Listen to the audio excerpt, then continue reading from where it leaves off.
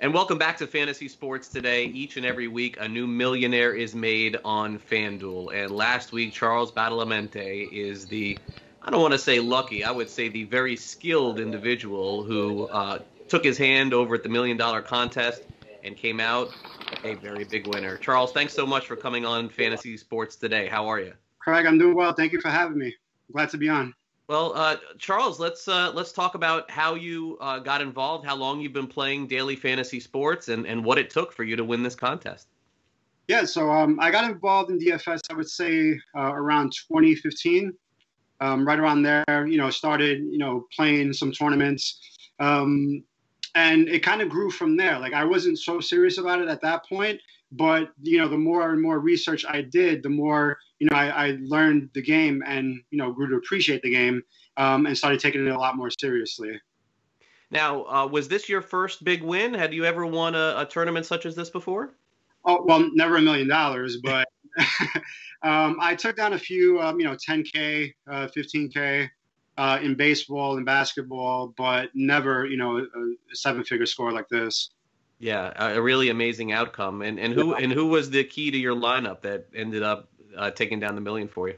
I would say that like the entire lineup itself correlated really well. I mean, if you just kind of look at it, I mean, a 3.2% Tyler Higbee definitely helped out.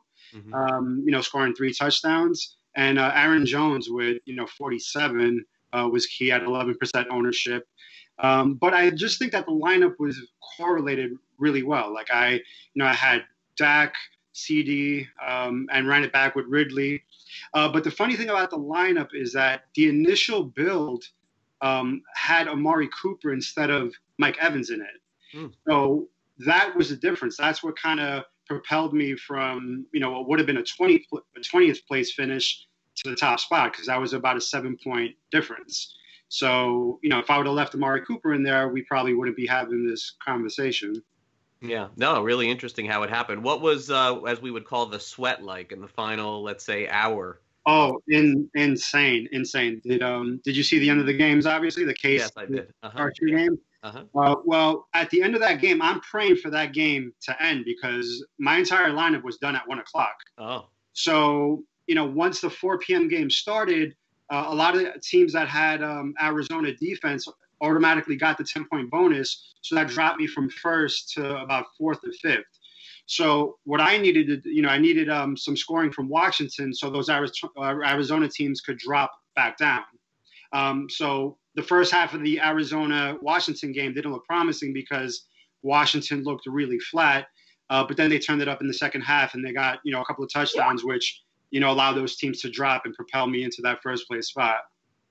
Now, Charles, the question that we always ask for somebody who wins $1 million and does it on the FanDuel site certainly is, for most people, this is life-changing money. And I would ask you what you planned on or plan on doing with it when you win this kind of money. It's certainly such an unbelievable thing.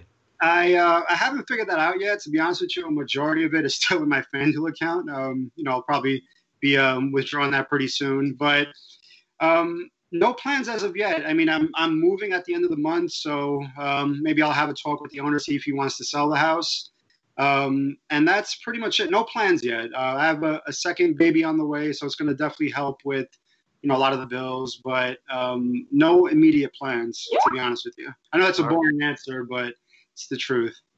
Yeah, no, I understand. And, you're looking right there at Charles's lineup from last week. What an amazing week he had. And Charles ended up taking down a $1 million contest on FanDuel. And I assume that you'll continue to play, Charles. And I wish you all. Absolutely.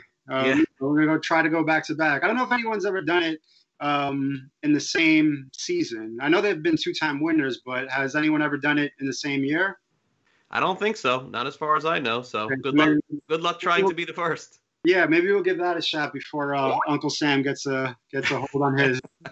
A great idea. Thank you so much, Charles, for coming on Fantasy Sports today. Really appreciate it, and all the best of luck to you. I appreciate it, guys. Thank you so much for reaching out. All right, Charles Badalamenti, the $1 million winner on FanDuel last week, and it just shows you anybody can win. You got to be skilled like Charles, but you also can get it done if you head on over to the FanDuel DFS site and pick your team this week. We got fantasy or reality coming up, and of course, let's turn it over to Joe Pisapia as he's got our first question of the day.